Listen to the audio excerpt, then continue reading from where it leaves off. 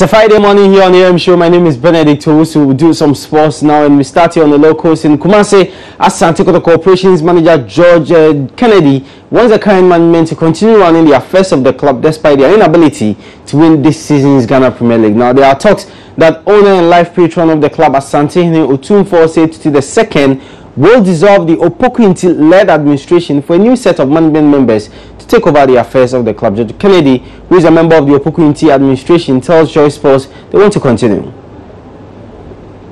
You see, our first year in office, we had doubles. That is the FA Cup and then the League Cup. And then the second season, we were runner-up in the league season and the runner-up in the FA Cup. And then the third season, we end up at 5th position. So you can balance it yourself and see the average. So it means you want the Opoku Inti-led administration to continue with the affairs? Yes, that is my opinion. That is my opinion. Because we've learned a lot and we have to maybe correct ourselves and then move forward. That is it. So that was George Kennedy. He is with Kumasi Asante Kotoko. The operations manager will still stay on the locals in Ghana League Clubs Association Chairman Kujo Fianu has lauded all 16 Premier League clubs for what he describes as showing sportsmanship in the just ended Ghana Premier League season. Now for Fianu, the fact that all the clubs managed to finish the season without a headline sponsor should be applauded. Let me take this opportunity to congratulate Wild Stars for winning the league for the first time. They fought for it, they've gotten it. Let me also take this opportunity to congratulate the Chain United for also winning the FA Cup. But coming back to the league, yes, we started with a lot of challenges. The biggest challenge being playing the league for the first time without sponsorship. But the club showed a lot of commitment and went to the 30-week league without any hitches, and we think that with a little bit of push, 2016-2017 will be a better league. But all in all, I can give the league a moderate pass mark of 60-65%.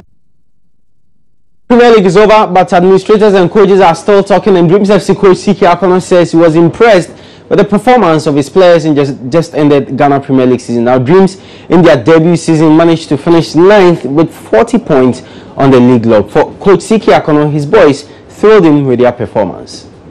We started very well with drafts. We were able to win.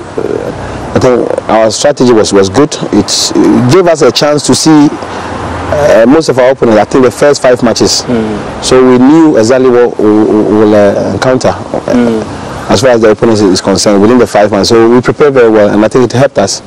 The first round was really good. Obviously, a lot of teams doesn't know us. Yeah. They don't know what we can do, and so we took that advantage to surprise them. It went very well. But in the second half of the league, we sort of, I would say, we struggled a bit. Yeah, of course, consistencies, because of the nature of our league. Yeah. Every time there's a curve, you know, a lot of things happen. So, but if I have to look back, I think there's been positives, a lot of positives, less negatives, and we've picked the positives. The positive were some of them. One will call it negative. For instance, when we played Hearts of Oak, and for me, we won the match. You know, we had, when we played Kotoko in Kumasi, that match was supposed to be draw. There were so many instances I can, and so you look at a team that just joined the Premiership and they've done so well. So and the credit also goes to me.